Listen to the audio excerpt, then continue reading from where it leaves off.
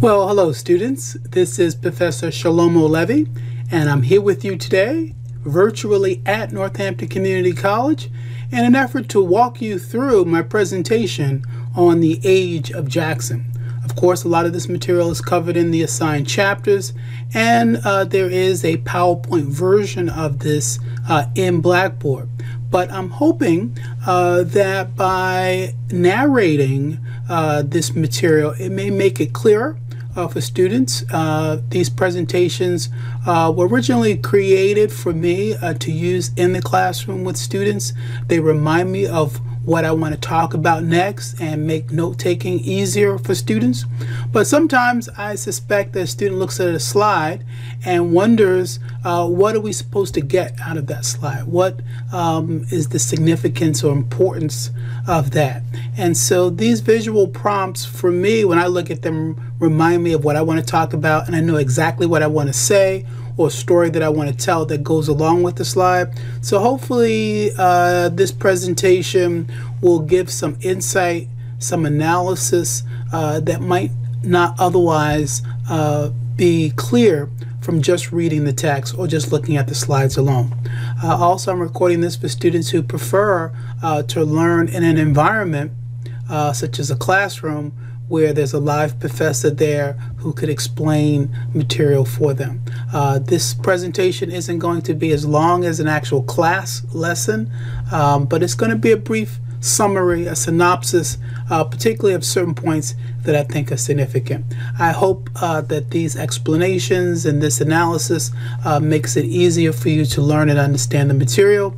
And I invite you to write to me, to come visit me during office hours when we have them, and to share your ideas with your classmates in our online Blackboard discussion of this material. Okay, so with that, let's get right into it. Today we're focusing on Andrew Jackson, our 7th president, and one of the most influential of all of American presidents. There's a whole era in history named after him called the Age of Jackson. And so what we're going to take a deeper dive in today is what happened during his political career that so shaped American history. Here we see different views that people still have about Andrew Jackson to this day. Some see him as the champion of the common man.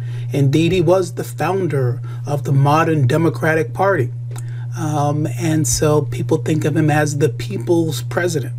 And so that's why he's partly on the $20 bill. His opponents and his critics today see him as a kind of autocratic, monarchical leader, and he was dubbed King Andrew by his opponents. This is also why the opposition party, which came to be known as the Whig Party, later it will go through various formations in 1854, become the modern Republican Party. I don't want to draw too much of a straight line between the Whig Party and the Republican Party, but we have always been largely a two-party system, which distinguishes America from other modern democracies that have multi-party systems. But America tended to be a two-party system. We learned that the Founding Fathers originally did not intend for us to have parties at all.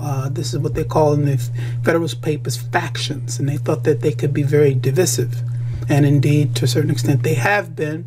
But those parties began to form right in Washington's administration. We saw that between the early Federalist and then with Thomas Jefferson, Democratic Republican Party. And so from 1800 for basically the next 20 years, the Democratic Republican Party dominated American politics. The Federalist Party became defunct because they couldn't win any elections until this time of Andrew Jackson. So he really stirred things up, and politics really began to change because of that. It took a form that we recognize today. Many of the ways in which politics occurs today, where candidates run for office, as you see in this slide here, he is even referred to as being on the campaign trail or the campaign stump. And this actually referred to, politicians going to towns and standing in the public square, maybe under a tree or on the stump of, literally the stump of a tree, which is where the term stumping comes from, or standing on a ladder. Later these would become stages and platforms, and now television, but it refers to the act of politicians going out in the public and campaigning or asking people, voters, to vote for them. This is relatively new. Many of the early founding fathers would have disapproved of this. For instance, George Washington wanted to be asked to become president.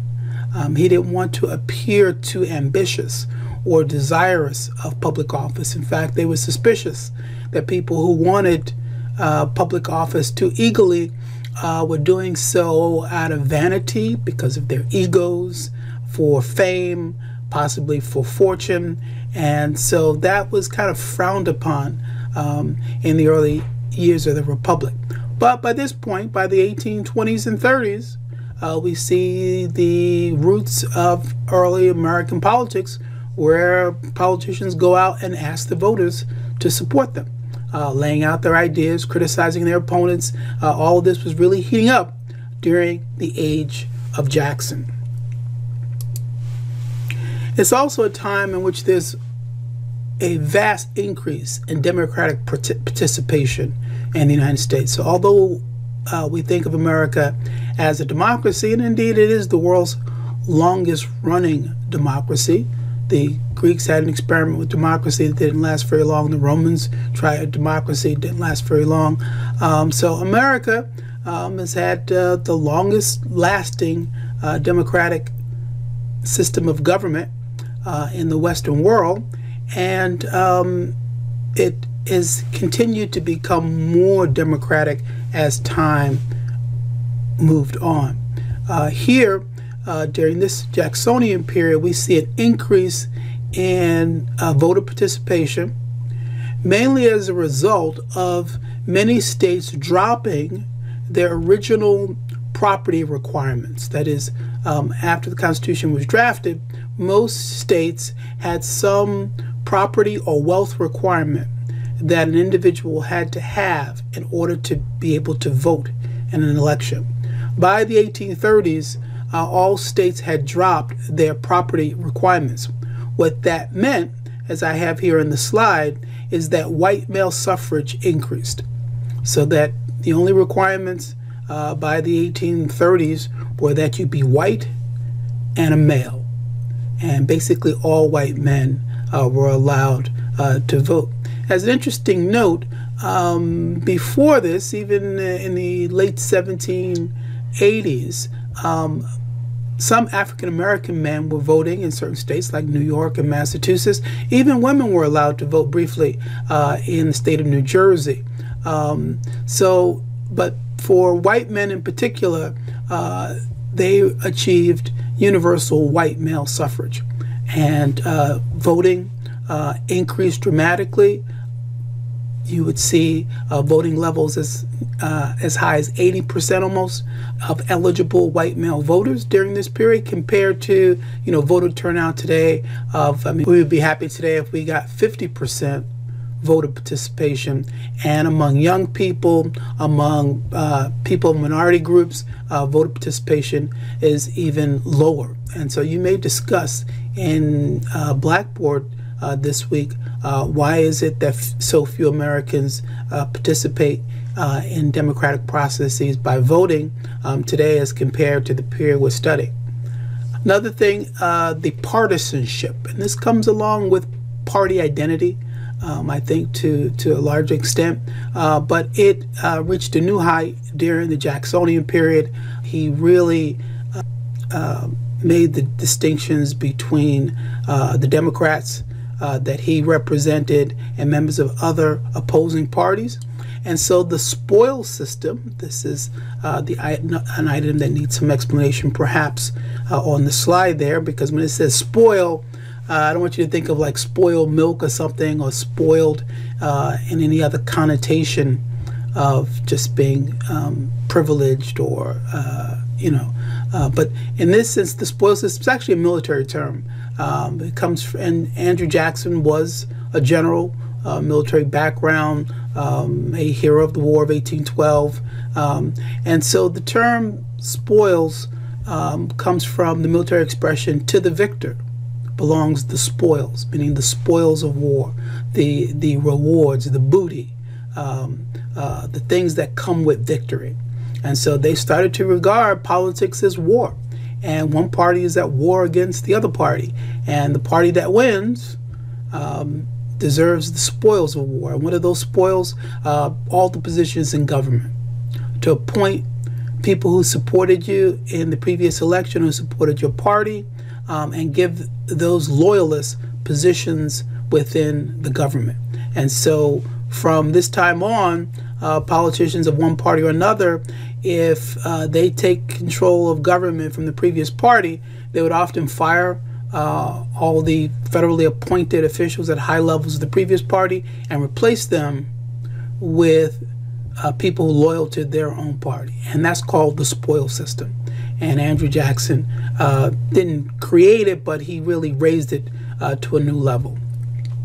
And finally, on this slide, the aspects of campaigning that we recognize today, of holding rallies, of parades, floats, endorsements, all of these aspects of modern campaigning started to be instituted during this period.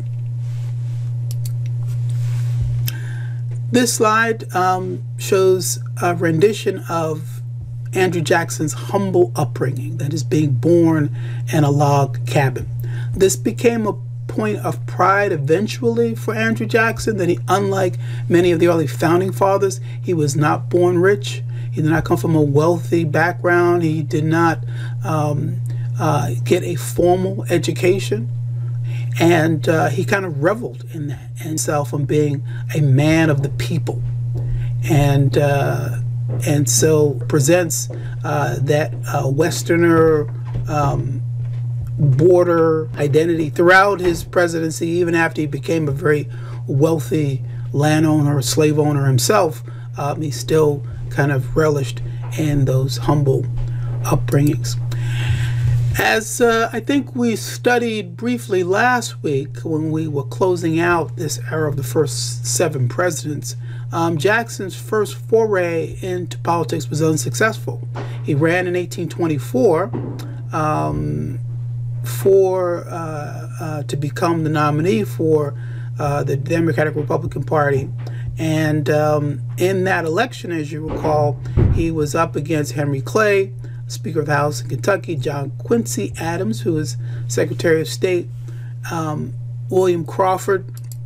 And in that election, as you can see on the slide here, Andrew Jackson received more electoral votes than any other candidate in the race, and he also received a higher percentage of the popular vote than any other candidate.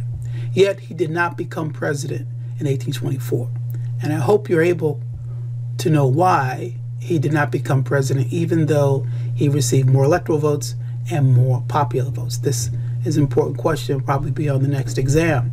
But the reason for that is that the 12th Amendment required that the winner receive a majority of the electoral votes.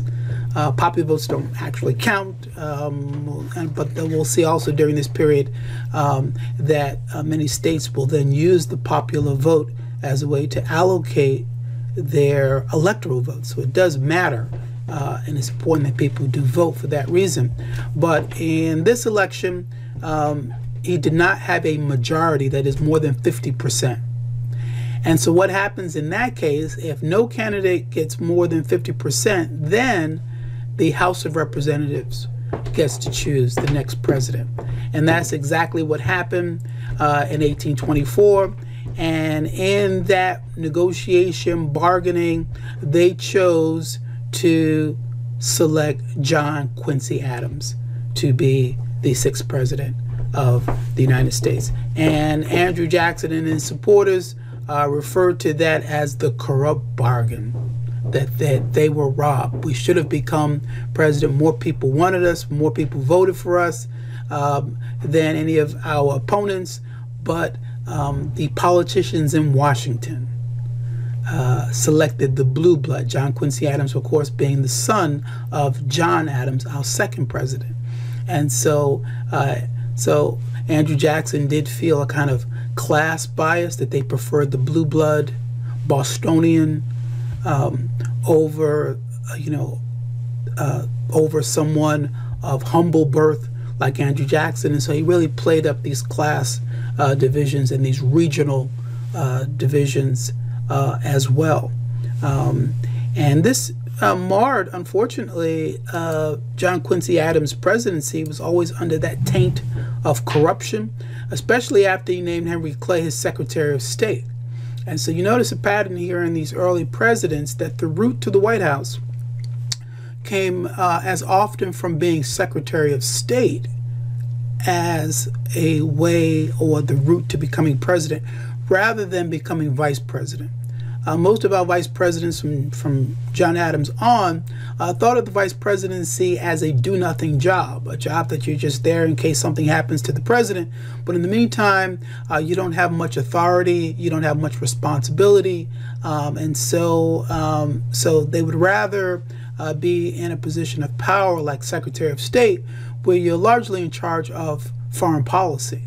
And so when John Quincy Adams then named Henry Clay to be his Secretary of State, the way it was viewed at the time is that John Quincy Adams was repaying a debt that he owed to Henry Clay for making him president, because he was Speaker of the House and rallied those votes in John Quincy Adams' favor. And then also he was set Henry Clay up to become the next president by making him Secretary of State. That didn't happen, but that was the suspicion or the fear. The next great crisis that would occur, before I talk about the rematch, the election of 1828, 4 years later, I don't want to completely overlook John Quincy Adams as our sixth president. He was a one-term president, so he was appointed by the House of Representatives and fell miserably in a one-on-one matchup against Andrew Jackson 4 years later. But I think John Quincy Adams was an interesting person. On paper, he looks like he could have been, and perhaps should have been, one of the most qualified people to become president. He was a congressman. He had served as a United States Senator. He had been a United States ambassador, and he had served as Secretary of State. He was highly educated, Harvard graduate, and even though his father was John Quincy Adams, he was hardworking, very intelligent, graduating near the top of his class. And under President Monroe, when he was Secretary of State, he is the one who really crafted what became known as the Monroe Doctrine. So we give credit to President Monroe, but the Secretary of State was John Quincy Adams. So he was a very capable leader in both foreign and domestic policy. He had embraced the ideals of the Democratic Republican Party, even though his father, John Quincy Adams, was a staunch Federalist. And some of his goals, which he didn't achieve, was, but one that interests me, is this idea of creating a national university. And so many of the early founding fathers were very committed to public education. And we saw Benjamin Franklin, whose autobiography you finished recently, later becomes the founder of the Pennsylvania Philosophical Society and then the University of Pennsylvania. Thomas Jefferson, after his presidency, goes back to Virginia and becomes the founder and president of the University of Virginia. And John Quincy Adams wanted to start a kind of national university. Today we do have American University, but it's a private college. But this idea of public education on the college level, that was one of John Quincy Adams' one of his goals. He never was able to realize it and didn't become a reality, but I think it was important and significant nonetheless. When we look at the rematch, we have the election results there. It wasn't close at all. I mean, it was a total blowout. This time, the Democratic Party, the Jacksonian supporters, were organized. They were highly enthusiastic. They turned out in large numbers, and it was a landslide victory for Andrew Jackson. He got much more than 50% of the electoral votes. They could not deny him the presidency, and a majority of the popular vote as well. So he was a very popular president. In many polls and public opinion, he was more popular than Thomas Jefferson. And so the most popular presidents were George Washington, of course, and Andrew Jackson, and then later Abraham Lincoln. Andrew Jackson's popularity has plummeted in recent years, to the point now that people want to remove him from the $20 bill, and he was supposed to be replaced at the end of the Obama administration with Harriet Tubman. That hasn't happened yet at the time of this recording, but his popularity has become marred, and his history and record has been kind of critiqued in a new light. But that's what we see here. But he won the presidency of 1828, and he comes into office, and his first major challenge in office is the tariff battles, and that's what this slide shows. And here what I want to explain to students today what this fight was all about.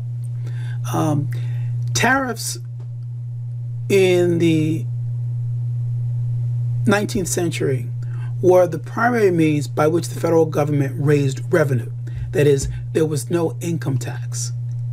There were several excise taxes, that is, taxes on goods and products, such as Washington instituting the whiskey tax, which they then reduced.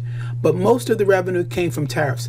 Tariffs are fees or taxes, but fees that are placed on imported goods. When companies bring products that were made in foreign countries into the United States, in the 19th century, they had to pay a tariff or duty on that product. This did two things. One, it generated revenue for the federal government, which was a good thing.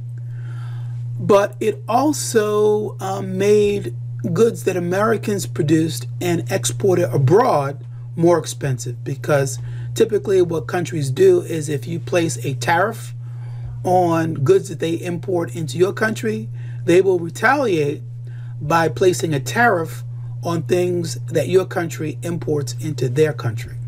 So the main products that America exported were, pausing to see if you know, were tobacco and cotton. So those were America's biggest exports in the 19th century, and both of those things were produced in the South by slaves.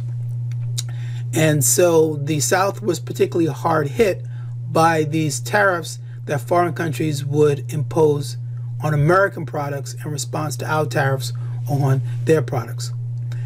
It also exacerbated regional tensions between North and South, because since the tariffs made foreign goods more expensive, it thereby protected American businesses and American industry from foreign competition. So goods produced in America would generally be cheaper than those same goods produced in foreign countries. And so this was a very pro-business, pro-northern industry economic program that favored American businesses, northern businesses and industry, American factories, but it had the potential of hurting American agricultural products. So you see the beginnings of North-South tension over this issue. Okay, let's skip along. Skipping a couple of slides, which I don't think need explanation, and going to the next crisis in the Jackson administration, and that was the nullification issue. the nullification crisis really grew out of the tariff conflict because it put states in the position of what are they going to do about these tariffs. And leaders of southern states, like John C. Calhoun, were floating the idea that they can just simply nullify federal laws that they don't agree with. So if southern states don't believe in these tariffs that have been passed by Congress, that they can simply nullify that or any law that they don't like. And so this raised a constitutional and federal crisis over whether nullification was possible or legal under our Constitution. And Senator Daniel Webster of Massachusetts became one of the leading statesmen during this period, really arguing particularly with Robert Hayne and John C. Calhoun that in our federal structure and our Republican nature of government, that that federal law was supreme. States had to obey these laws. And as he said, liberty and union now and forever one and inseparable. Now that word inseparable meaning that you could not either nullify a federal law or secede, leave the union if you didn't agree with something. This is a harbinger of things to come, of the Civil War. When we get to the Civil War period in a few weeks, again, you'll hear theories of nullification and separation and secession. And that had come up during the Jackson administration, and I think perhaps to Jackson's enduring credit, how he averted, handled this nullification crisis that grew out of the tariff conflict. And this was how Jackson did it. Although he was a Southerner himself and a planter and a slave owner, as I mentioned earlier, he did believe in federal authority and in the importance of obeying the federal government. And so when people, particularly like Henry Clay,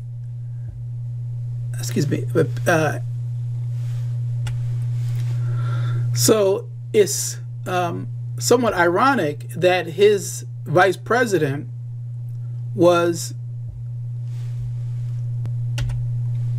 okay, so as I was saying about this nullification crisis, it's somewhat ironic that Andrew Jackson chose as his vice president John Quincy Adams. Excuse me, I'm gonna edit that part out.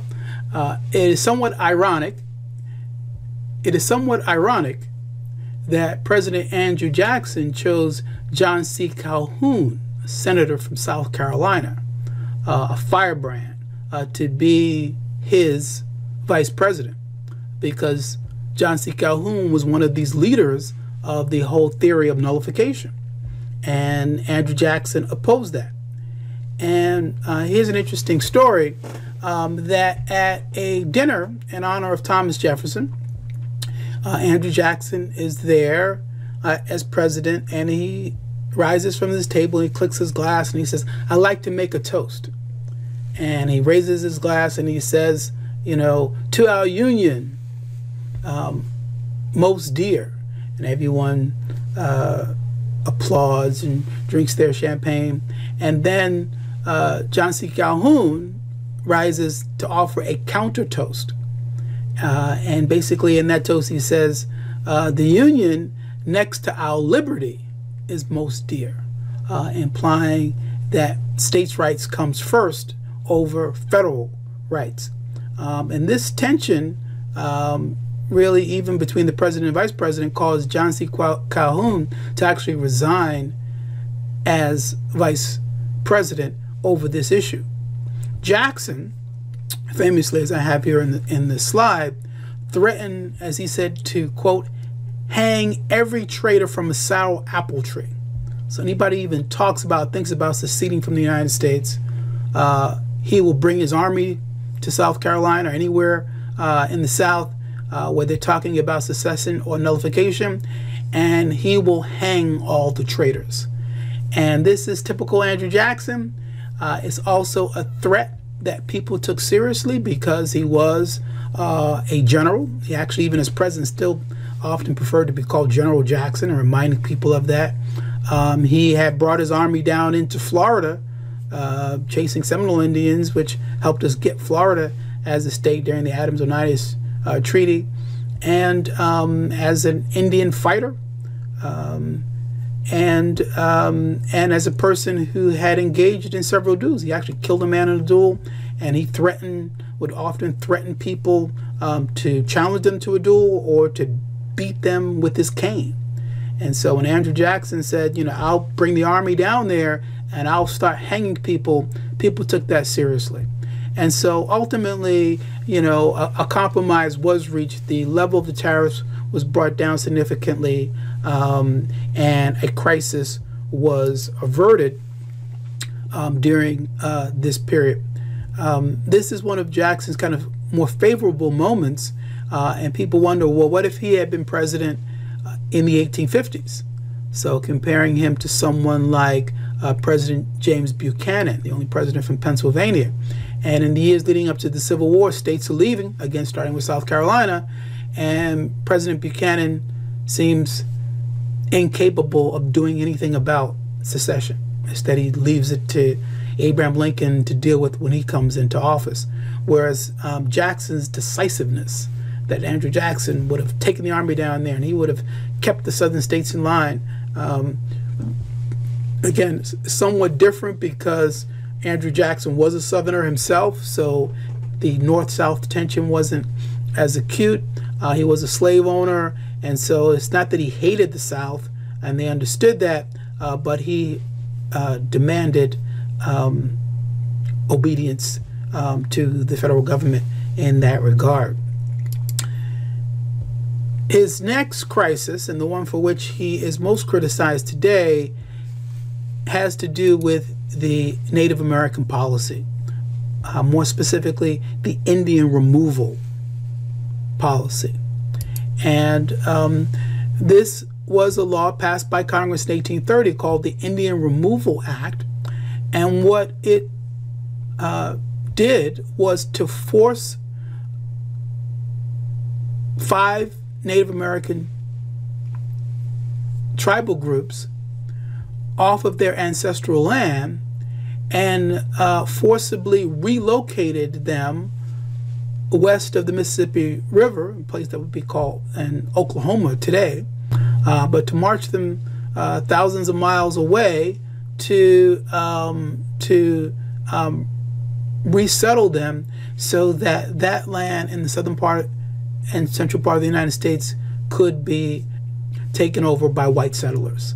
Essentially is what the policy accomplished.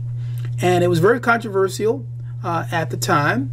The Cherokee Nation sued in federal court, first in a case called Cherokee Nation versus Georgia, which is talked about in the textbook. And I want to correct something I think that was in the earlier slide and in some textbooks, but the Cherokee Nation versus Georgia case of 1831 is important, but the Cherokees did not win that lawsuit. It was settled on technical grounds where Chief Justice John Marshall at that time said that they couldn't resolve the matter because of standing, whether the Cherokee Nation was an independent country or not. And they ruled in that case that the Indian nations were wards of the American government, and so therefore they couldn't sue as independent countries. Well, in the Worcester versus Georgia case a year later, 1832, the Supreme Court then in that decision ruled in favor of the Cherokee Nation and said that they are indeed a nation. They have engaged in treaties with the United States, in this case going back hundreds of years from the arrival of the English settlers to the present, where they had signed treaties saying we live here and the Americans live there. And so therefore the state of Georgia could not pass laws affecting Cherokee Nation land and their tribal lands. Let me restate that. What the Worcester versus Georgia decision did is it established that the Cherokee Nation, and therefore all the other Native American nations, were independent entities, that they were countries, essentially. Countries within the United States, but they had legal rights as countries, and therefore the state of Georgia could not forcibly take their land. So that they were sovereign to a certain extent nations and not citizens of the state of Georgia. And this gave them a certain amount of legal protection from states that wanted to encroach upon their land. Now, it's significant in terms of how Andrew Jackson reacted to that. And I have that quote on the screen where Andrew Jackson said, John Marshall, who's the Chief Justice of the Supreme Court, John Marshall has made his decision, now let him enforce it. And what that meant, that I want you to understand, is that in our system of government, we have three branches of government. The executive branch, which is the president, the legislative branch makes the laws, the Supreme Court interprets or rules on the laws, but the president, the executive branch, is supposed to enforce the laws. That's why the president is also commander-in-chief of the armed forces. That's why the Justice Department is in the executive branch, so that through the FBI, through the military, the federal government could enforce the laws that Congress has passed and the decisions that the Supreme Court has ruled upon. In this case, when Andrew Jackson says John Marshall has made his decision, let's see him enforce it, this is saying I'm not going to do anything to see that that decision is enforced. And without the enforcement mechanism of the executive branch, then the Supreme Court's words are meaningless because he has no army, no police force to see that those decisions of respecting the rights of the Cherokee Nation are going to be protected unless the president uses his power. And this is actually the oath of office. When the president is sworn in, he puts his hand on the Bible, and the oath says that I will see that the laws of this country are faithfully executed. So that's his job, to see that the laws are faithfully executed. But in this case, Andrew Jackson said, I'm not going to lift a finger to see that these laws are executed. As a matter of fact, not only would he not back up the Supreme Court, he would actively, what Andrew Jackson said is, I'm going to move those Indians. I don't care what the Supreme Court says, those Indians are going to be moved. And so I asked the discussion question in class and for you to discuss online, what should have or could have happened if a president disobeys the Supreme Court? Well, the options obviously are impeachment, that this could have been viewed as an impeachable offense, or the public could have reacted by not electing him again in 1832. So either of those things could have happened, neither of them did. So Andrew Jackson was not impeached, and he was reelected. And so what this shows is that although we have these checks and balances in our Constitution, and we studied that a few weeks ago, these are prerogatives that have to be exercised. So Congress has to be willing to use this power of impeachment, or to use this power control of the budget, of the purse, to use its powers of checks and balances, and the public also in its election processes. In this case, Andrew Jackson knew that what he was doing was very popular among the American people in the 19th century, and that what the Supreme Court had ruled, although it may have been legally correct, was unpopular. And so he could oppose the Supreme Court without suffering any consequences during his own time. And so here you see a map of how the Indian territories were confiscated. They were often called the 5 civilized tribes. I don't like that term because it implies that the other Indian nations are not civilized. But the reason they were called the five civilized tribes, the Chickasaw, the Choctaw, the Creeks, the Cherokee, the Seminole, is that they had, to a large extent, adapted to change. They had become farmers instead of hunter-gatherers as they had been for centuries. They were farming cotton and tobacco and food goods just like white Southern farmers. Many of them had converted to Christianity because of the missionaries. Many of them spoke English. They dressed in Western clothing. They went to college. Some of them even became slave owners. So they had very much assimilated to Western culture and society. They were not hostile in terms of, but there was not like Indian attacks on southern towns and villages and killing people. They were living relatively peaceful lives on their own land and adapting to Western society, American society, in their beliefs, in their practices, in their traditions. The problem was that they were living on land that the white settlers wanted. Particularly when gold was discovered, small amounts, it turned out to be a false kind of gold rush. But when they thought there was gold in North Carolina, that people wanted that land, and then it was fertile agricultural land. And this is really what was motivating the desire to push them off. That this would lead to the Trail of Tears. The map that I have up again shows where they were forced from and where they were moved to. In total, we believe that about 46,000 Indians were removed. We want to use that term, Indian removal, or ejected, or had their land stolen from them. And they took about 25 million acres of ancestral land. Over 2,000 Indians died in this trek that we call the Trail of Tears. So that's what the Trail of Tears was about. I do have a very good documentary called The Trail of Tears that's linked in your Blackboard shell. There's also a link to it in the digital version of your textbook. I highly recommend that students watch this documentary.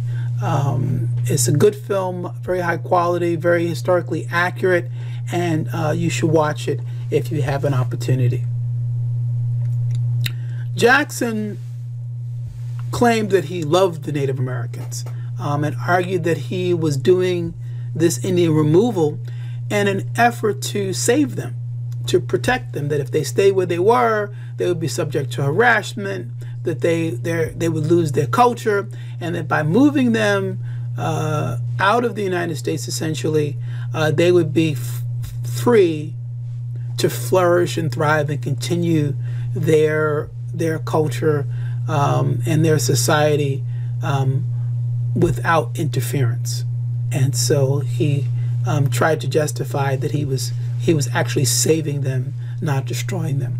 Of course, where they moved them to Oklahoma would also become part of the United States. And so again, America would just keep moving west, eventually to the 1850s when we get all the way to California and to the Pacific Ocean. So there was no place you were going to move them in the United States. This would also lead later to the system of reservations, putting them on smaller reservations. But this is the tragedy of what happens to Native Americans, particularly under the Jackson administration. I ask a thought question here for class discussion. Does Andrew Jackson get a bad rap in history? Is he blamed unfairly for his anti-Indian attitudes that were very popular at the time? So that today, do we look back at this period as a tragic moment in American history and blame a lot of it on Andrew Jackson, as opposed to the American people and American society? What he was doing is very popular at the time. It wasn't, just his view, his opinion.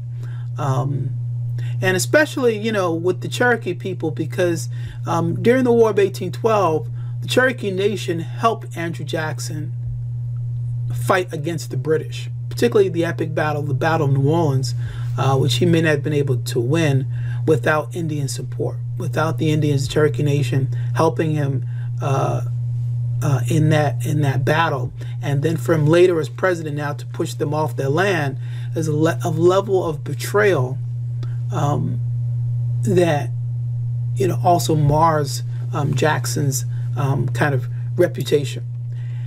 And the final crisis that I want to talk about is the bank and the charter of the bank and the veto of the bank. Hopefully you read all that in the textbook. If you're wondering what that was all about, it was a power struggle to a large extent. And it came to a head between President Andrew Jackson and the president and manager of the Bank of the United States, a man by the name of Nicholas Biddle. And this conflict was as much about personalities and egos as it was about policy. Andrew Jackson's reaction was largely emotional rather than based on any real economic sense. And I know that's kind of harsh, but Andrew Jackson, as a land speculator and as a planter, was always suspicious of banks in general, of being in debt to banks. And he always saw them as being largely northern, just like we saw with Thomas Jefferson and Alexander Hamilton, these kind of northern bankers, which is that regional tension there. Also, he was suspicious of paper money, that banks would often issue bank notes and bonds and things like that. And Andrew Jackson believed in what was called specie, that is, you should use gold and silver coins, and was suspicious of banks and suspicious of paper money. Nicholas Biddle from Massachusetts represented that kind of northern banking elite. And so they did not get along personally, and then there's these underlying tensions and a lot of miscalculation. So mistakes that were made on both sides. So okay, now in terms of economic philosophy, and some of this is relevant even to our economy today, the two schools of thought, those who favor what was called soft money meaning there was more flexibility, more liquidity, is what we would call it today, in the markets, by banks being able to print money. This is able to pump more money into the economy, which could be used for economic activity, people buying and purchasing things. And that's a good thing. The downside of it, or the worry, is that paper money may lose value. So if you print so much of it, what is the value of that? You're exchanging something of value, a good or product or service, for a piece of paper, and is that paper worth what you're giving in exchange for that? And so this was always the concern of inflation and the value of money, and printing money to create soft currency. Those who favored hard currency favored species. And when we say specie, I don't want you to think, like species of animal. Specie means precious metals, mostly gold and silver. And so that either using gold and silver coins, which are still very much in circulation in the 19th century, or if you did print money, that the money had to be backed up by a certain amount of gold or silver, so that in theory you could redeem that paper money for its face value. So if it says $20, you can go someplace and you can give that $20 bill to a bank, and they would give you $20 in gold in exchange. So in theory, the paper was supposed to be backed up by a certain amount of gold. Students sometimes ask about, well, do we keep gold in Fort Knox, and what is our money based on today? The United States hasn't been on the gold standard since the presidency of Richard Nixon. So now it's kind of a floating "in God we trust." And now we, are past paper in the age of digital currency. So again, what is the money based on? Is this a sound economy? Certainly no one is advocating that we go back to gold and silver coins, because there isn't enough gold and silver in existence to support the amount of economic activity that takes place today around the world. So it is a kind of a concept. But this was the issue that was at stake in the 1830s. And as I said, Andrew Jackson was very suspicious of these banks. And so when the reauthorization of the bank came up, and this was a miscalculation from his opponents in 1832, which is an election year, and Andrew Jackson was running for re-election, they brought the charter for reauthorization early, before it actually expired, in an effort to make Jackson sign it. They didn't think that he would dare veto the reauthorization of the bank. And this was a miscalculation in understanding Jackson's temperament and his philosophy about government. And so when the reauthorization of the bank came up in 1832, Jackson took out his pen and he vetoed it. In fact, Jackson vetoed, I believe, more bills than all of his previous presidents combined. So he would use that veto pen if he didn't like legislation. And in this case, he vetoed the bank. And then he wanted to remove federal deposits from the Bank of the United States and put them in what some people call pet banks or state banks, private banks, and not keep that money in the Bank of the United States. This drew so much opposition from his own Secretary of the Treasury that his Secretary of Treasury resigned. Then he appointed another person to be Secretary of Treasury, and that person resigned. And so finally he found a person by the name of Roger B. Taney, and he appointed him Secretary of the Treasury, and then Taney actually removed the funds from the bank. Later, Andrew Jackson would reward him for his loyalty by appointing him to be Chief Justice of the Supreme Court. He'll give a very important ruling when we get to the Dred Scott decision in a few weeks. But there's a connection there between Roger B. Taney and this bank crisis.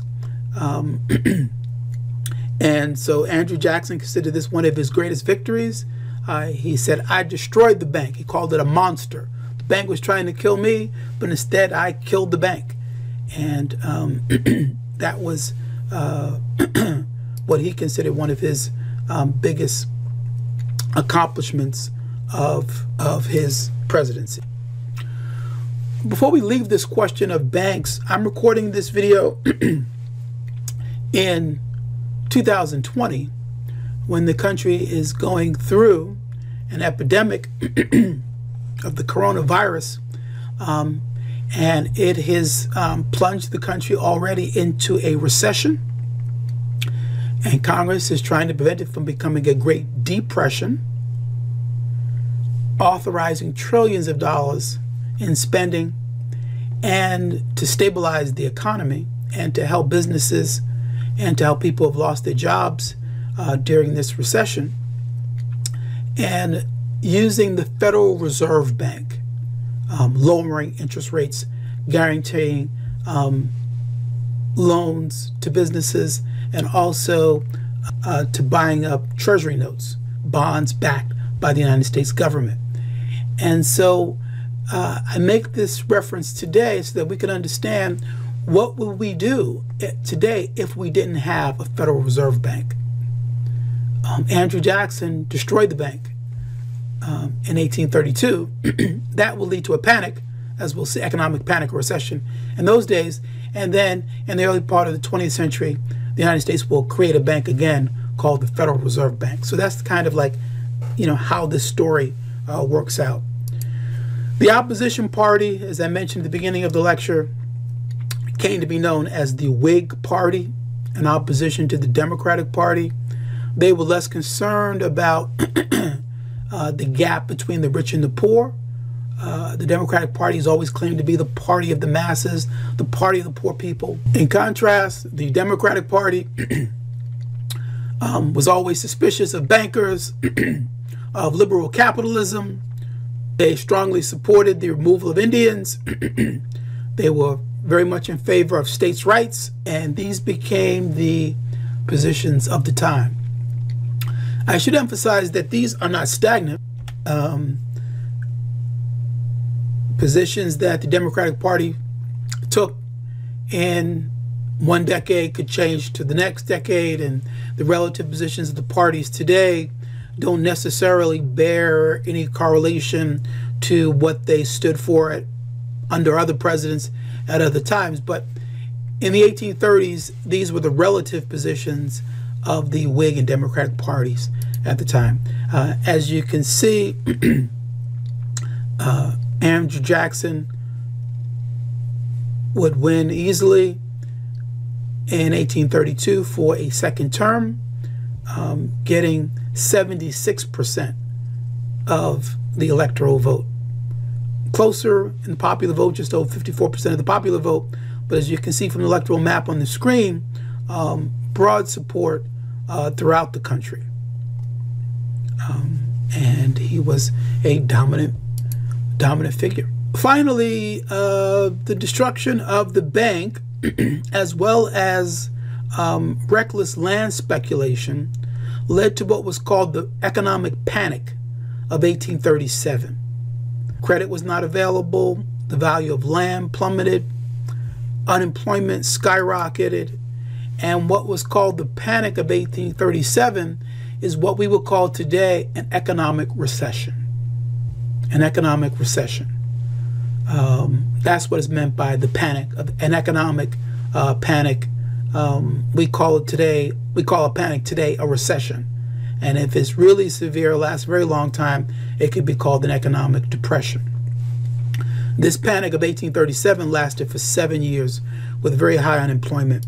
We don't have exact figures the way we do today, but it affected large parts of the country and caused an economic recession.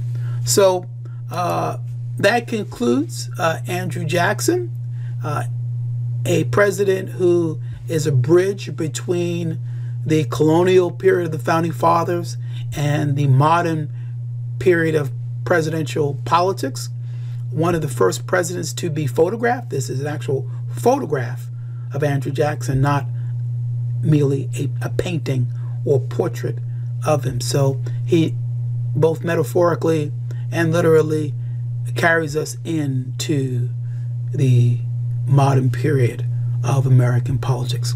So this concludes my lecture summary illustration of the period known as Andrew Jackson. I hope you found it helpful and useful.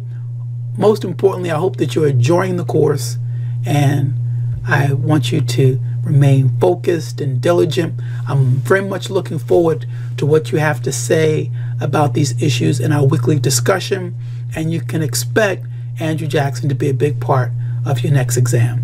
Take care and be well.